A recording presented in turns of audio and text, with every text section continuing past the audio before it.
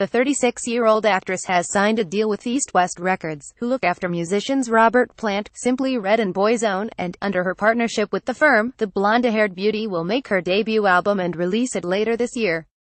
And the Cilla star, who portrayed the late Cilla Black in the mini-drama series, has admitted she always dreamed of releasing her own songs when she was a child.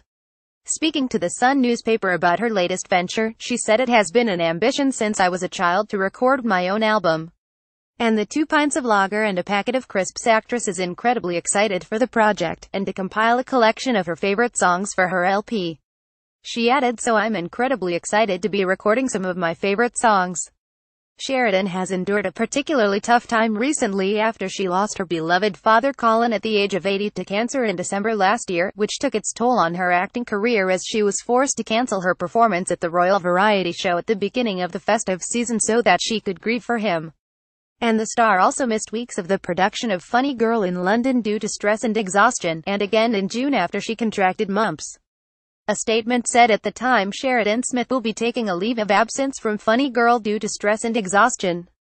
The entire team at Funny Girl is thinking of Sheridan, and know she is getting the rest and support she needs during this difficult and stressful time. We will all miss her enormously and send her our love and best wishes, and we are looking forward to her return to the show in due course."